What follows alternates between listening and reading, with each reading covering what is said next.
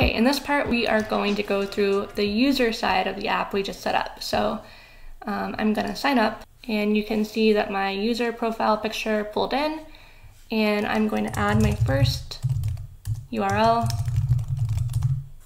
and make it visible. And here is my profile page. So I'm going to go back, and you can see now one of the links I've added is showing up here, so I can have a list of what's live and what's not. I'm going to add another one. I already ported over onto the public page.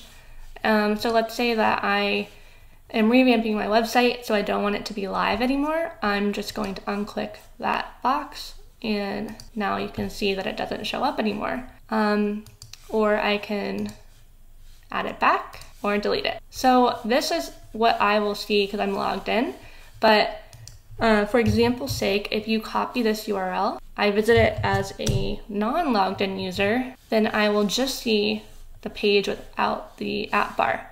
So this is the URL that you can post across the web or on different social platforms.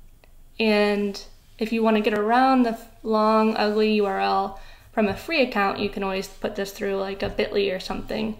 Otherwise, you can customize it with a paid Adalo account. So if you have any questions on how to set this up or any problems that you run into, don't hesitate to reach out on the MakerPad community in Slack or on Twitter.